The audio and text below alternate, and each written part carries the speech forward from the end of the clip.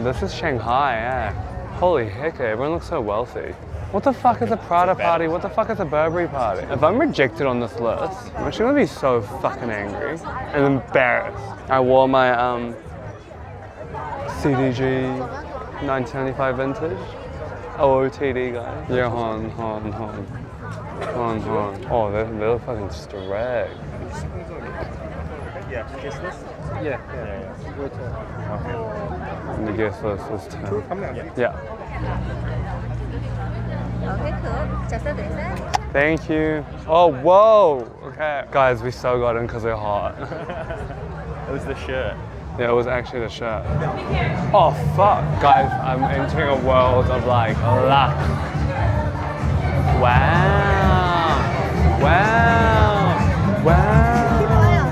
Oh my gosh, she's so pretty.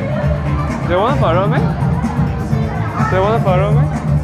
I can smell money, I can smell money. Shanghai, hey, fuck, it's so wealthy.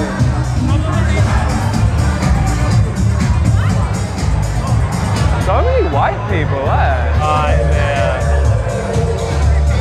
What the pardon? What is that? Is this a fucking line for a fake tattoo? Oh, vlogging, so am I. I think she's famous. I think that girl is just famous. Wait, I want a photo here. Can I go in? There's this guy pushing in. Oh mate, he does not belong there though. Boy, look at that man over there.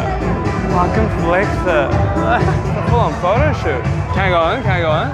Oh no, you go in first, babe. Okay, I see. That works in Shanghai. Oh, he ain't doing it right. She's not happy. Babe, your face is in the shadow. Come forward a bit. Come forward. Babe. Yeah. That's so raw. She took such good photos of him. Now he's like doing the shittest job for her. Can that guy behind her chill the fuck out though? I've been waiting for so long. She's so over it as well. Is there video?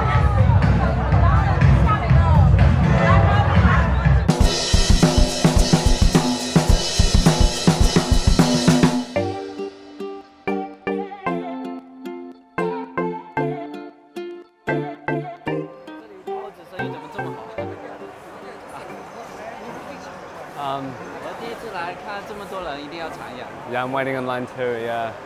Yeah. In Asia, when you see a line, you fucking join it. Right now we're at Jia Jia Tang Bao. Maybe Justin Bieber's in there dining, I don't know, but there's like a huge queue. I think people read up online just like me that it's one of the most popular Xiaolongbao places in Shanghai. This better be fucking worth the hype, eh? Tim doesn't like waiting for lines, so like he's gonna go for a walk, but I can do a line. People wait for their favorite singers before a concert. I can wait for some fucking Xiaolongbao.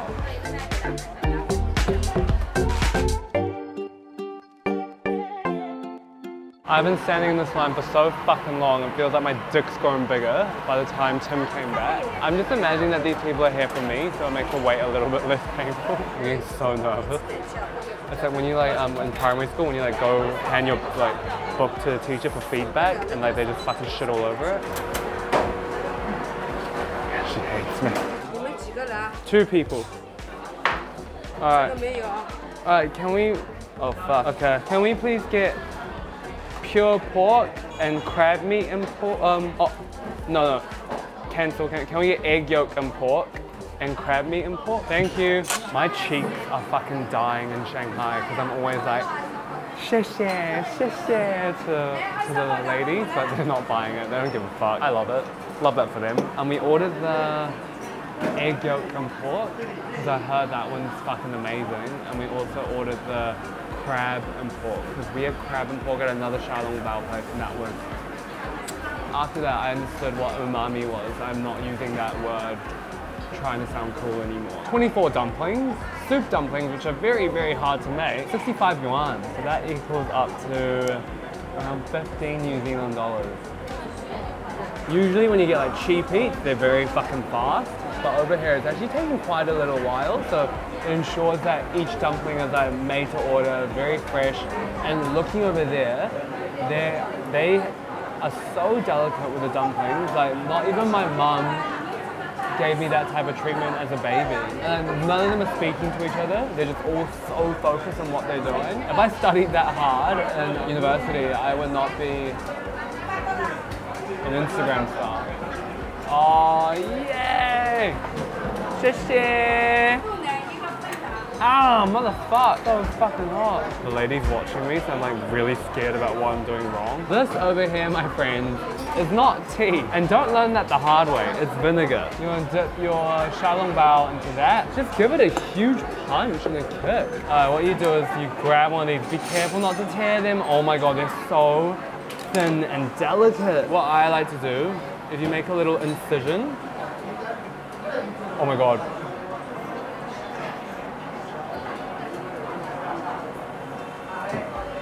Do you see that soup that came out of it just now? And then you dip it in your vinegar.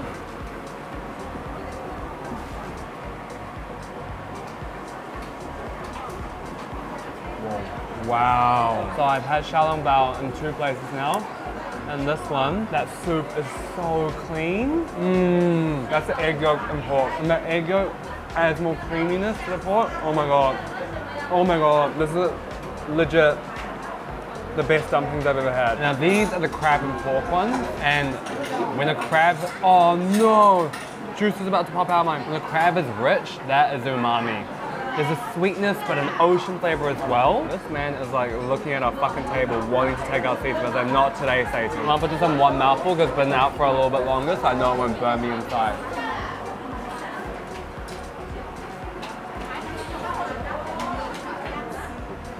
Those Korean shrimp crackers, imagine that in a broth and just exploding in your mouth.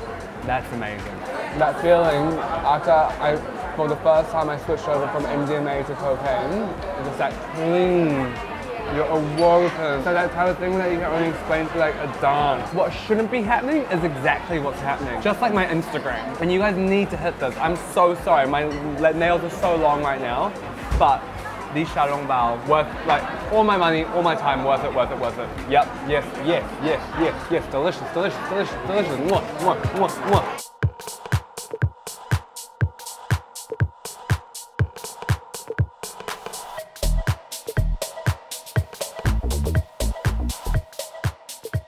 I just met Mike like 2 minutes ago, and I feel really faint right now, and you said sniff the last time I sniffed something a guy gave to me, it like made my like brain cells pop and I was like fading down. It was in like Family Bar in Auckland, and the guy just like put it against my nose. I don't know what it was, but it made me feel like super woozy, and I like dropped to the ground.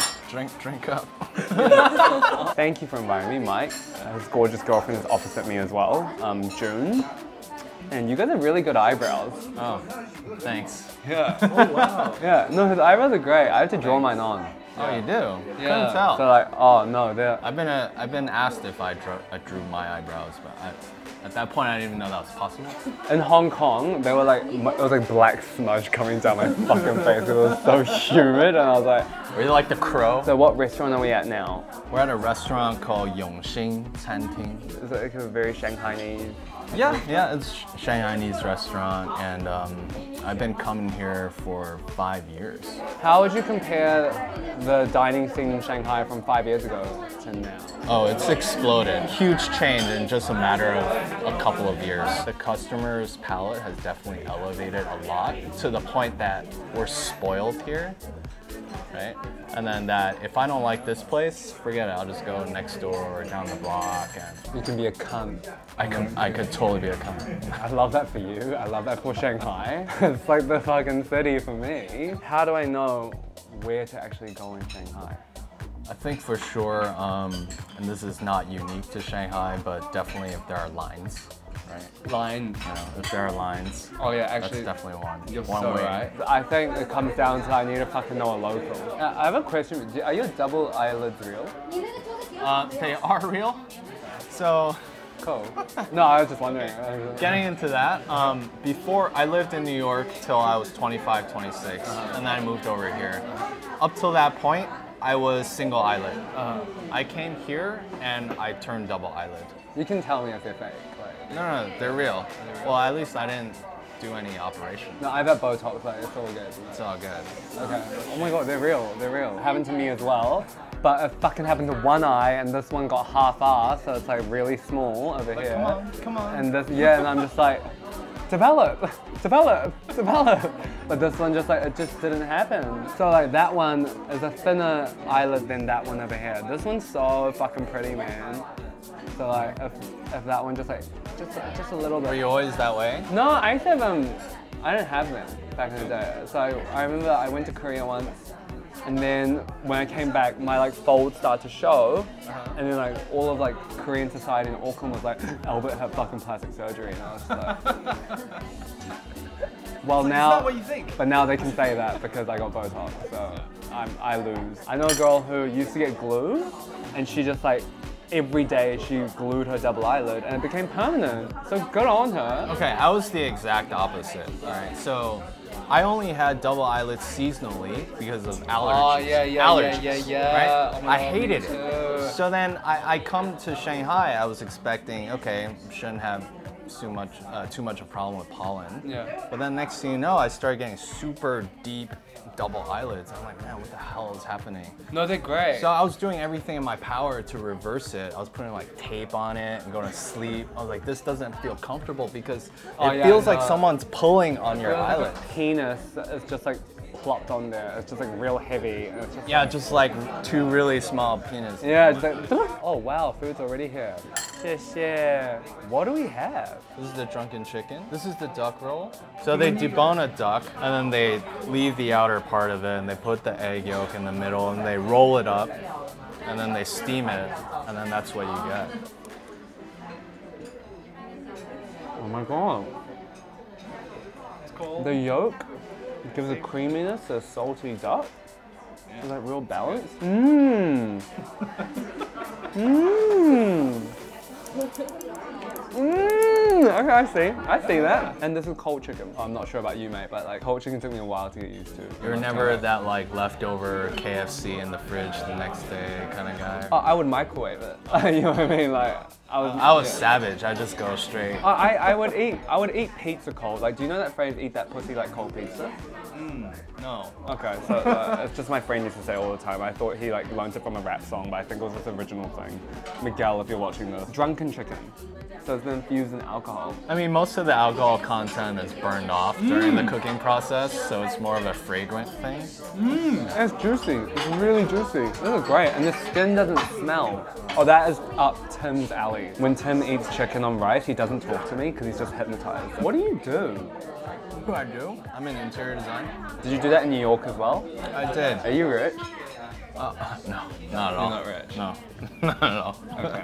No, I was just wondering because like interior design is like in Shanghai and New York, it's just an impressive thing. My definition of rich is being able to pay $10 for toast, because that is how Aucklanders spend their money. So what's the definition of rich in Shanghai? Most people probably raise their eyebrows if like, oh, if you have a car.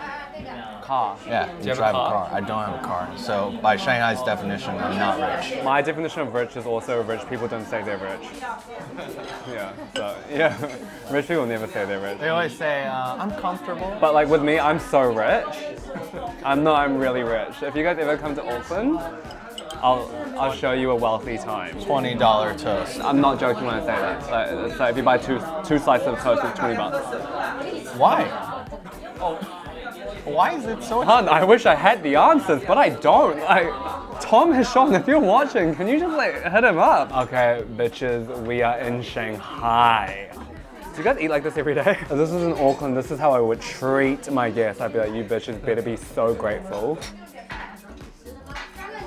There's a lot more depth in the sweetness. Yeah, because the sweet and sour pork in like Auckland is like so, it's like sugar, only sugar.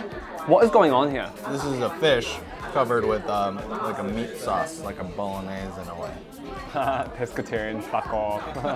Oh, whoa. I feel like food is such a central part as well to Shanghai Chinese culture. It is.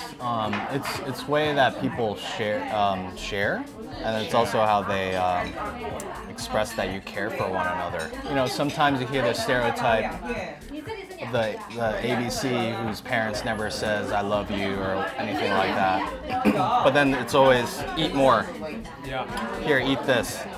You're too skinny, eat some more. It's their way of saying I care about you, I love you, right? And I want to look after you. right, right. You know, actually, I had a Chinese friend. I like went to his like family invited me for dinner at a restaurant, and like in Korean culture and Western culture, you eat what you're given. Like you need to eat all of it, right? Okay. But these people were like, so that's what I was doing. I was so full, and I was still scraping my plate, and they just kept giving more and more and more. And I felt like I was at the hair, I was about to vomit, and I was like, I literally started like, lying down on the like chair, but I can't do it. And they're like, good, now we can go. And I was just like, and my friend was like, you do not have to finish all of that. When you were like eating, and when you were finishing your plate, that was your sign of being like, I'm still hungry. And they're still looking after you by giving you more and more and more. Like the Chinese banquets, or the wedding banquets especially, exorbitant amount of wastage of food. But they over-order on purpose because it's better to have way more left over than not to have enough, right? It's just a way to show that I care about everyone. Eat as much as you like, don't worry about getting hungry, or don't worry about there not having enough. And I'm the same way as you. I eat everything in front of me, right? So when we went to her families during the holiday, they were like, hey, oh, eat some more, eat some more. I'm like, oh, I can't. I would wake up like at like 9 in the morning, and her mother, God bless her, she already has breakfast ready, and then we eat. It's 10, and it's like, great, I'm gonna start making lunch now. And then for a whole week straight, and that's me for 2 weeks right now. I'm eating so much, yeah. You understand my pain. It's like it's such a blessing, but such a pain as well. You're like, yeah. What are you complaining about? You have food. First world Asian problem. First world Asian problem is exactly me right now. You're so right. How do you find Shanghai, like living here? I think there's a good energy here. Things here move way faster compared to back home. Like there's like a sense of hope in this country, right? Because a lot of things are developing faster. People are more willing to try new things or try to build towards some kind of bigger goal, whatever it is. And I think that's kind of distinctive for Shanghai. The open mindset of Chinese people in this city, it's almost like a bubble in itself compared to other cities in China. That was fucking beautiful. There's a chef called Josh Emmett back in Auckland, and like I have very strong feelings towards him. Why is that? Oh, if you want to find out, you can read my Instagram and just like dig deep. You make me feel kind of similar, the similar way I feel towards him. I'll just keep it at that. Okay. Yeah, like you're beautiful words. A lot of respect for this man. Thanks for bringing me here, actually. Glad to have you guys here. Yeah.